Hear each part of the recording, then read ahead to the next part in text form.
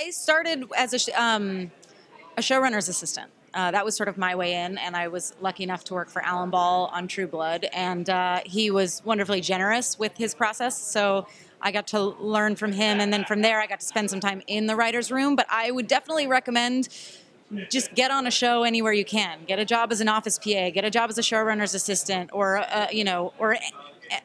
probably not on set, because that's a really different world. But if you can get anywhere in the office, you can make friends with the writers. You can get to know them. You can learn about the process. Maybe spend a day in the writer's room, and that's how it worked for me. I mean, I spent some time in there, and I got very close to one of the writers on the show, and she became my mentor and gave me my first job. So that was my way in. And I think in terms of what to expect on the first day, maybe listen on your first day, and then talk on your second day or third day.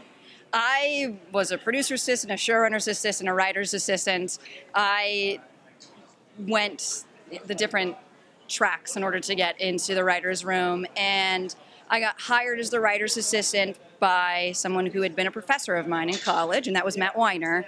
But he hired me because I was a showrunner's assistant at the time, because he was impressed that I was going after writing, and that's how I wound up there, and he promoted me to writer on that show. So I do think getting into a writer's office, anywhere in there, writer's PA, showrunner's assistant, script coordinator, is a really great route, because all other routes seem so intangible.